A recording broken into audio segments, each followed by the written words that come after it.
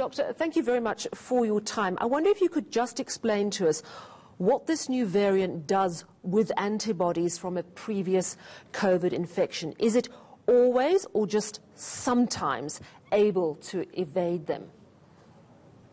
Okay, thank you very much.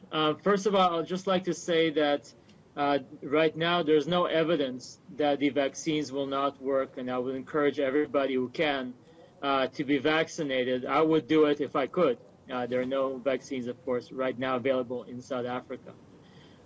So what this variant does, at least in the lab, is it basically escapes from antibodies to previous variants. What this means is that if you were infected with a variant in the first wave that peaked in July, and then we took your blood and looked at the antibodies, these antibodies are unable to recognize, or at least to shut down these new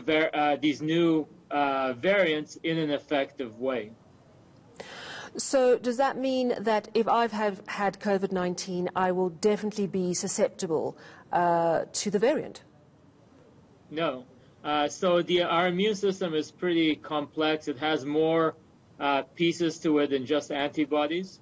So we don't know exactly what the other pieces do and how it's all going to play out. So it's not a done deal.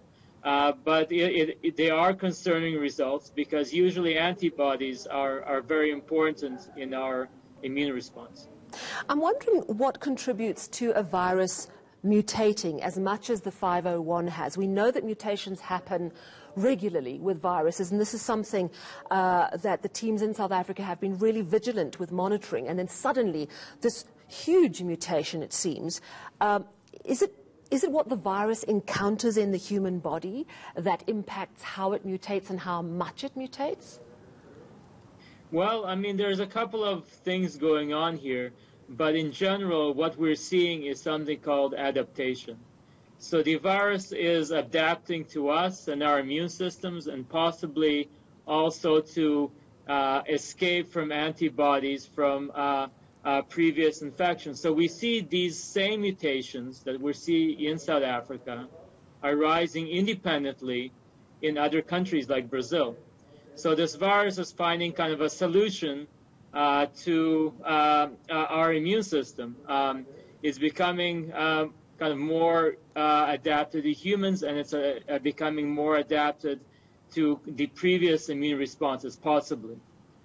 So we've definitely, I think, underestimated the ability of this virus to actually change and become a little bit more difficult for us to handle. You know, as we saw at the briefing at the White House on Thursday, Dr. Anthony Fauci saying that there's extreme concern that the South African discovered variant could emerge in the USA. We know that the variant discovered in the UK is already in the USA, but it's not clear if the South African version is in the USA. But I'm just wondering, with the concern about how it seems the variant found here can evade some of the antibodies, do you think this variant could almost make South Africa a pariah in terms of the rest of the world? Yeah, I don't think so, because at the end, if this variant doesn't come to the United States, they'll have their own variant which does very similar things. So the virus has shown it can adapt in various places in similar ways. They don't need to be connected to each other. So at the end, I think it happened here perhaps first for reasons we don't completely understand, but it's going to happen other places as well, because that's the nature of the virus.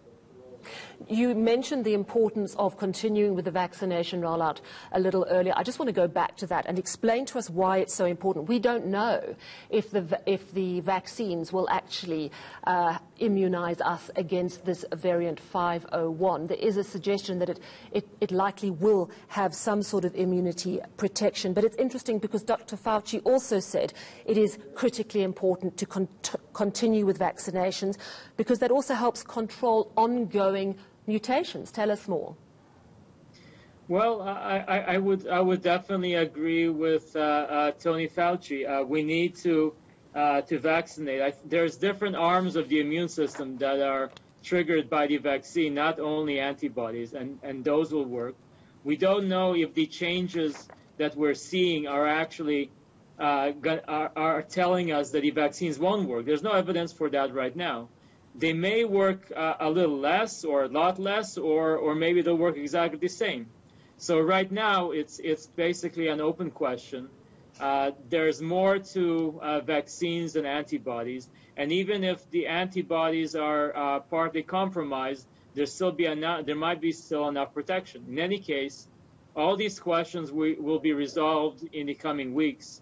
But if you can take a vaccine now, I would do it. Thank you so much for chatting to us this evening. That was Dr. Alex Siegel, a virologist from the Africa Health Research